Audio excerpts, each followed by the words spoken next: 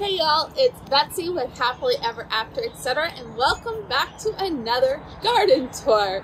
It is February in the garden, so while a lot of things are just starting to come up, we have tulips coming up, Muscari coming up, Ranunculus going crazy.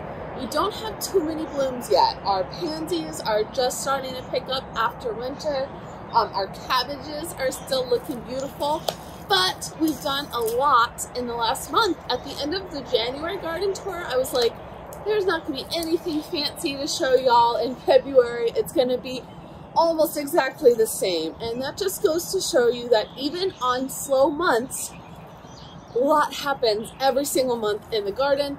And I love doing these garden tours because you really get to see that progress. So I'm still cleaning things out. I've been planting all of my pre-chilled bulbs for spring. We've got all the tulips in now, daffodils, alliums, Muscari. I'm so excited. I've also got quite the army of little milk jug greenhouses planted. Spring, spring, spring, all the little babies that are going to grow up and be planted in the garden and in the cut flower garden beds over behind me. So let's go ahead and get started. I have only a little bit of time today because I'm actually going to get my nails done. They're awful with my mom this afternoon. So let's try to make it all the way through the garden before I have to leave. All right, so as always, we are going to start up in front of the shed. You can see that we've been doing a lot of work here on my milk jugs. I am putting things in these pots finally. I know when we put in the drip to this area, I left a drip tube right here. I told y'all I was doing a pot, but I finally bought one. And in addition to my little Alberta spruce that I've been looking for the perfect summer location, he goes over in the foxglove patch in the fall and winter. He needs full sun in the summer, so I'm moving him up here. And in the big pot, still in my car, I'm going to be planting a beautiful Emily Bronte David Austin rose that I just got from my local nursery. I'm really, really, really excited about it. So we'll have to do a whole video on that because I bought one and my mom bought two pink climbing roses from David Austin as well. So I'm really excited about those. I think it will be the perfect showstopper at the front of the garden when you pull up. You can see I've just set the spruce in this pot because I bought two, a bigger one, and this is the smaller one to see the size. I think it's going to work perfect. I also bought a giant roll. My mom asked if it was a rug when it showed up. It is not. It is landscaping fabric. So I'm finally going to be putting landscaping fabric all around the raised beds, all here in front of the shed, and all the way back to the edge of the fence so that I can stop weeding the giant weed fields that come up here. We're going to continue the pea gravel path up to the beds, and then I think we're going to mulch all of this in the beds and then back to the fence. So got my wheelbarrow out. We've been cleaning things out, cutting things back. You can see the tulips that are starting to come up. I marked with red tags. Last year I left half the tulips in. I took half out. Oftentimes in our zone you need to pre-chill your bulbs, but sometimes tulips will come back and bloom. So I wasn't sure. Last year was the first time I did a big tulip show. So I left half in, I took half out. All the tulips that I left in are coming back. So I've marked them with red flags. I want to see if they bloom, because if they don't bloom, then they definitely need to be dug up and pre-chilled to bloom in our zone. I also added in about 250 additional pre-chilled tulips. So cross your fingers for a glorious spring show. Started cutting back the mums and the lamb's ear. That's why my wheelbarrow's out. I've got to keep going that way with the lamb's ear. Need to cut back my iris. It was evergreen all winter until this last week. We must have had just one freeze too many, and now it all needs cut back, but that's okay. You can see all the ranunculus coming up around the mums that I cut back. So we will have beautiful pink ranunculus. More tulips. My Laura Pedlum is putting out buds. So these bloom beautiful pink blooms in the spring all over them. So very excited. They always look beautiful. Still need to cut back the Dusty Miller, but you know, we've got watermelon started, dwarf zinnias, alyssum. We've got pincushion flowers. These are a salmon, so they should be really pretty. Hyacinth ruby bean. We've got eucalyptus started, white gomphrena, pink gomphrena. I don't remember what this one is.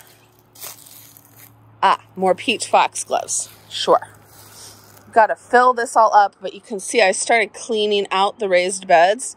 When I got to this bed, I realized I still had quite a few yams that are in here. Now this one I pulled out and is probably dead, but I just left it on top to remind me.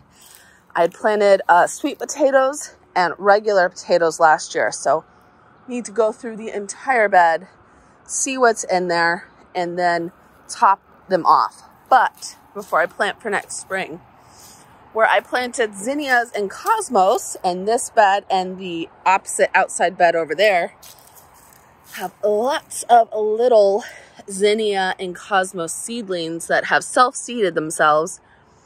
And since I'm growing all my cut flowers from seeds, I'm honestly, like, I'll probably thin them out eventually. But for now, this year, anything that self-seeded itself in this bed can grow.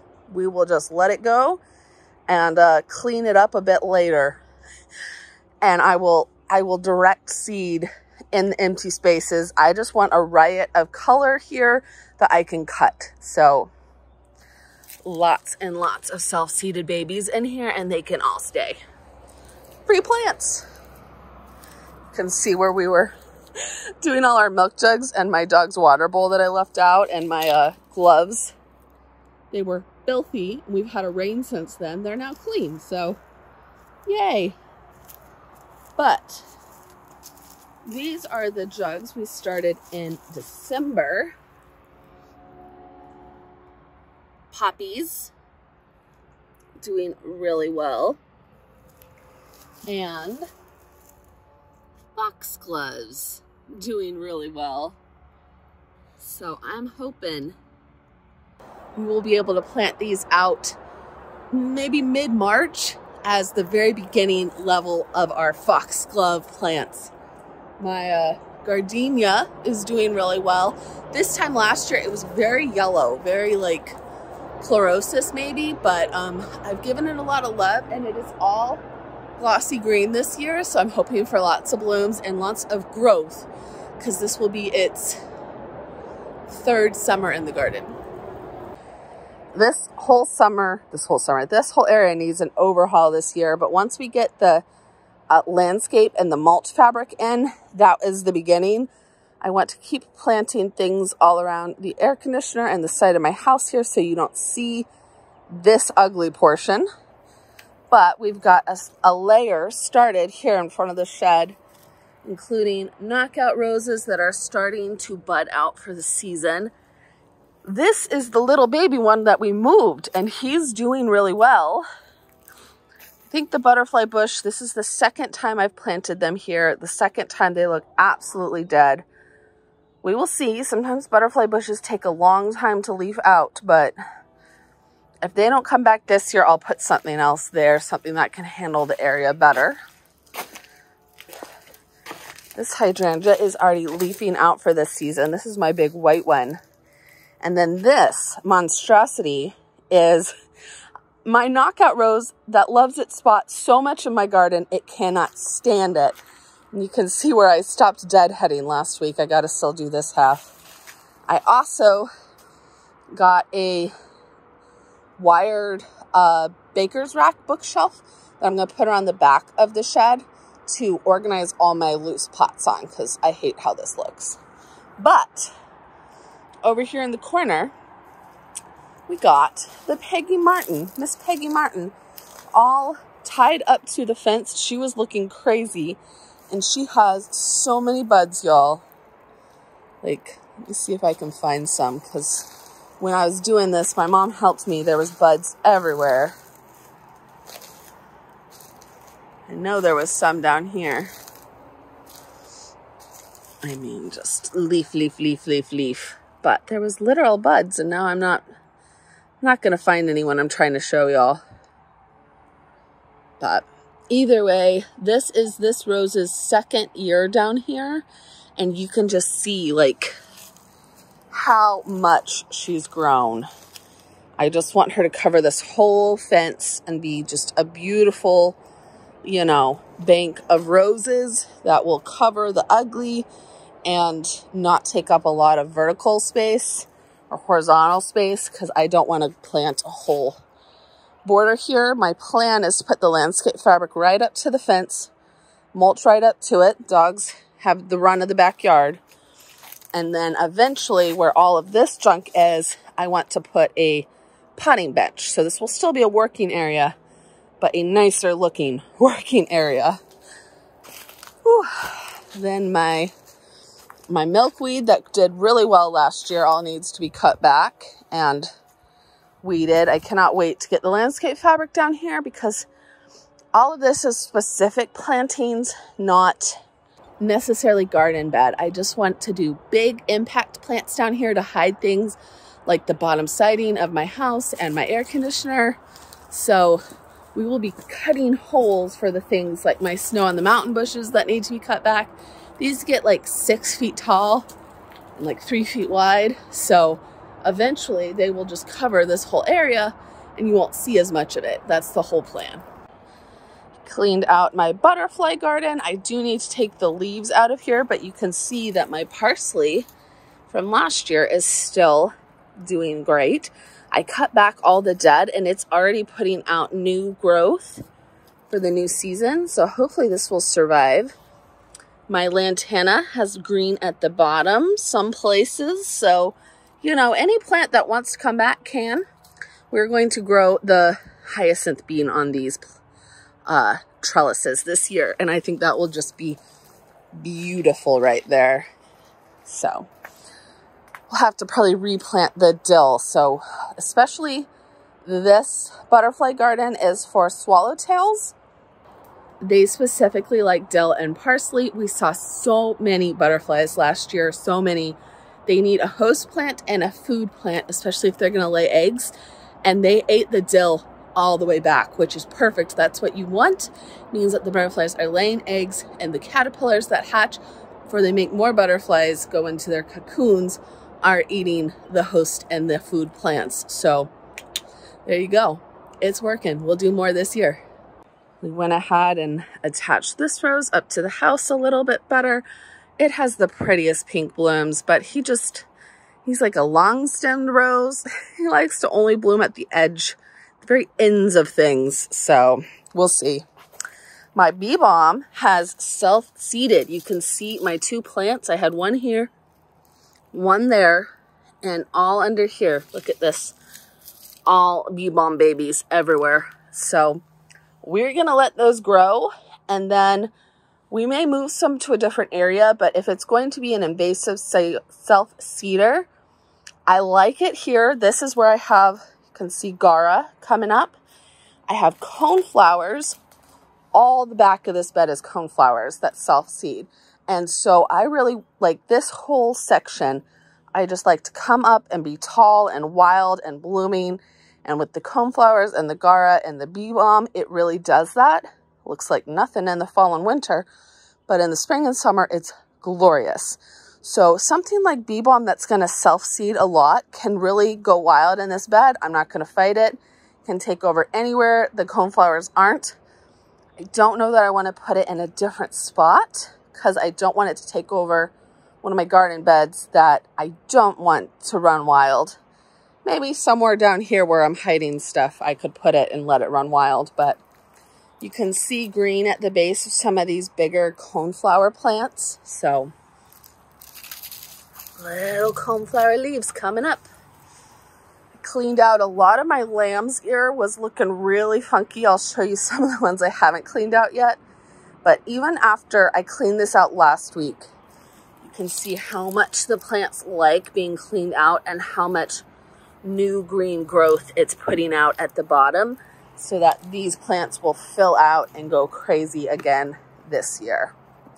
Then we have my favorite new addition to the garden. These are my new proven winners sedums, and they are a rockin' sedum from their rockin' line, which means they only get 8 to 10 inches tall. These were obviously in a nursery because they are still blooming. I cut them back quite a bit to clean them up, and I love them. I want them to really fill out. If they're happy in their place, they can get up to 24 inches wide. So ideally, I just want them to take over this whole area in front of my oak leaf hydrangea that has all these beautiful buds. And this is its 3rd year. I planted this guy. He was a transplant from my mom's garden. I literally planted 2 sticks. 2 sticks that we dug up from her garden. I will link that video down below. And now he is 10, 12 sticks. Like, he's just going to keep getting bigger and bigger. He can have the whole garden bed if he wants it. He's beautiful. So I'm trying not to put much in here that will compete with him. Things like the sedum and the lamb's ear that will ground cover and go underneath. And especially since he blooms in the spring, things like the sedum bloom in the late summer and fall. That will give me interest the other times of the year. The other side where we have the ranunculus, those won't compete. And then I've just been doing a lot of annuals here so that as this grows, I can stop doing the annuals.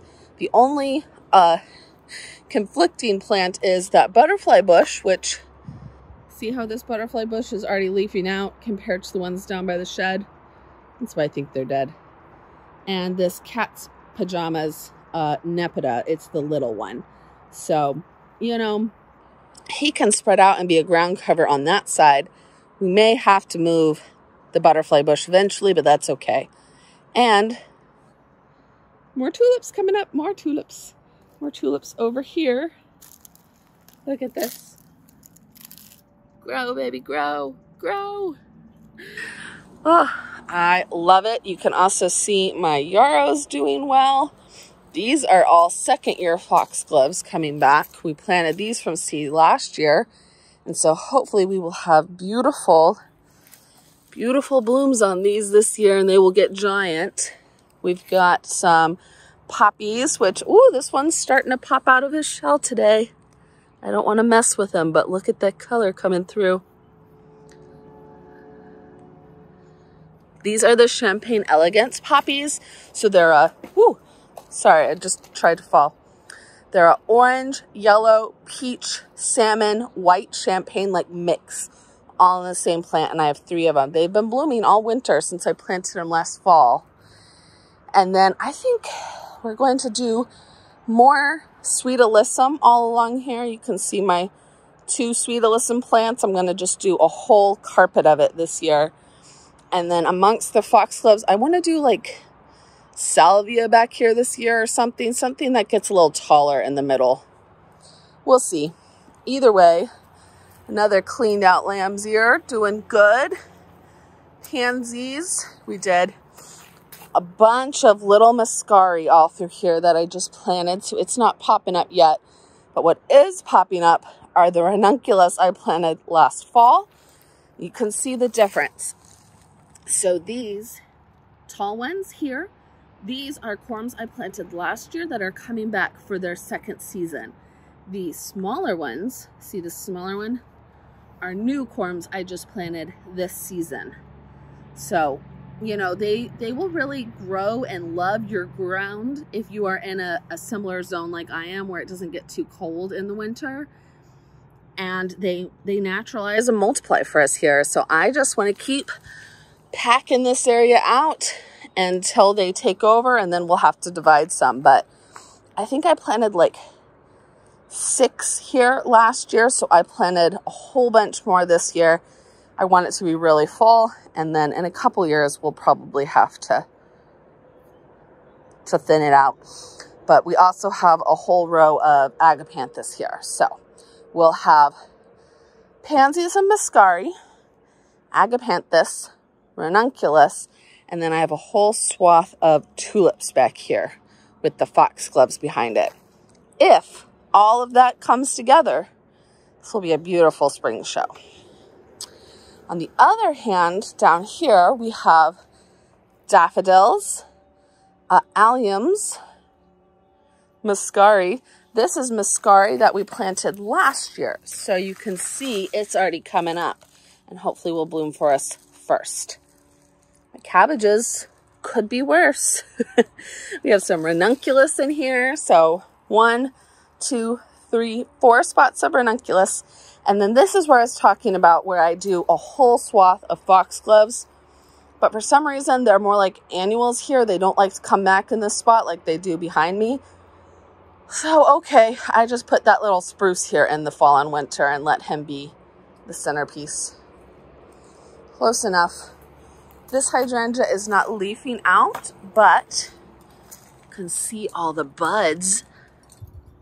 That mean it will eventually be beautiful. It does not want to focus.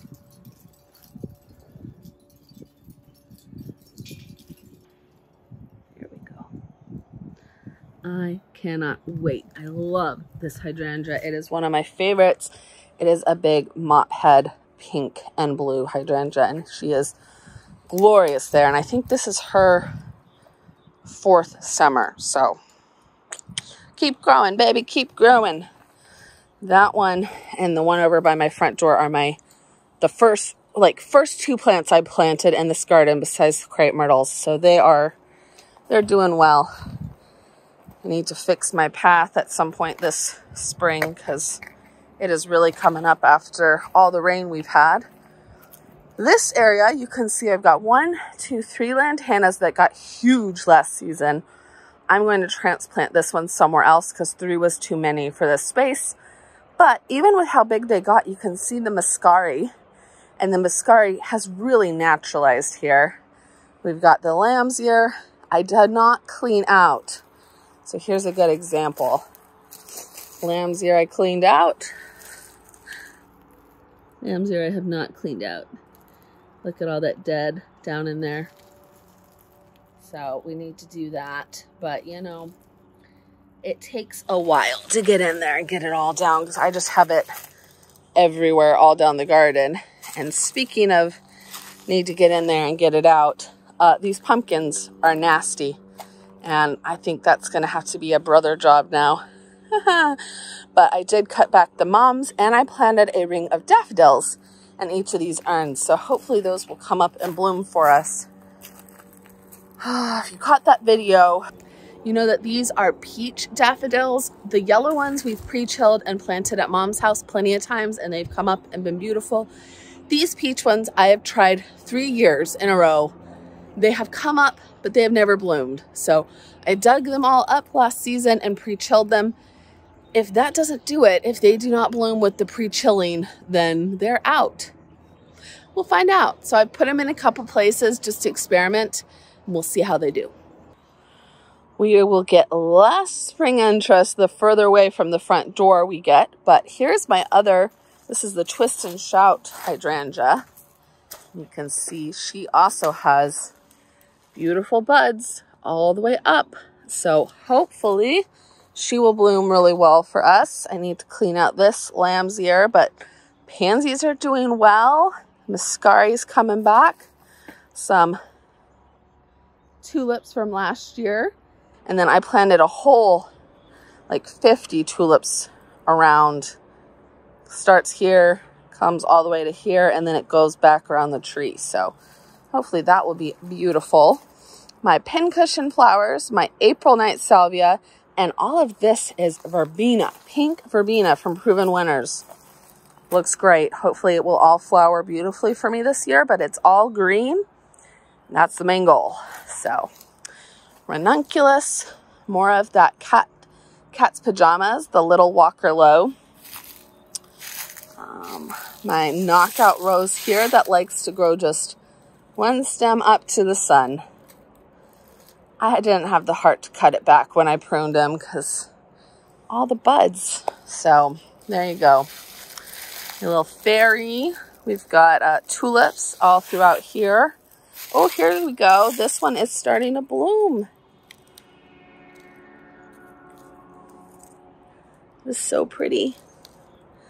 She just gets covered with these bright pink blooms here. I love it so much. Another butterfly bush that's leafing out already. You can see foxgloves from last year that are coming back. knockout rose that is shorter. More tulips that are coming up from last year, but I did a whole new ring here. Did some great big purple alliums. Then a ring of ranunculus up front. Another knockout rose. The poor iris needs to be cut back. We'll get to it. We'll get to it. Another butterfly bush that's leafing out. This is my wine salvia, and she looks dead. I'm really hoping she's not. She was glorious last year, but my mom's is already green and starting to put out buds, so I don't know. Hummingbird and behind my knockout rose, and then all the cyclamen. Ooh. It's a weed growing in my foxtail fern. Need to cut him back a little bit, but still got green. Cyclamen is still blooming. Another hydrangea with lots of buds. And then we've got just a lot of iris in here and lamb's ear that needs cleaned out. And a hibiscus right here, my hibiscus stick. He hates it here. He doesn't get nearly enough sun. So I'm going to transplant him down to the border behind my white bench where he will get lots of sun and can get huge. Hibiscus can get giant. And I have 3 rows of Sharons there that do really well. So he should be much happier down there in the sun. He's not happy here at all. I thought he would get more sun here than he did when I first planted him, and it's just shade. He grows like 3 leaves and maybe 1 bloom for me every season. So we're gonna move him. But there you go. There is the garden for February. I hope you liked this little tour. We've done a lot of bulb planting in the last month, which of course we can't see yet, but a lot of cleaning out, a lot of changing, a lot of milk jug planting, a lot of prep for next season, which January, February. But our last frost date is mid-March. So we're getting pretty close to spring here in the South. 8B, zone 8B, y'all. So I cannot wait. I will show y'all the garden next March, and hopefully we will just have way more shoots, way more things up, way more daffodils and alliums and tulips just starting to grow. So I cannot wait. I will see you then. Bye, y'all.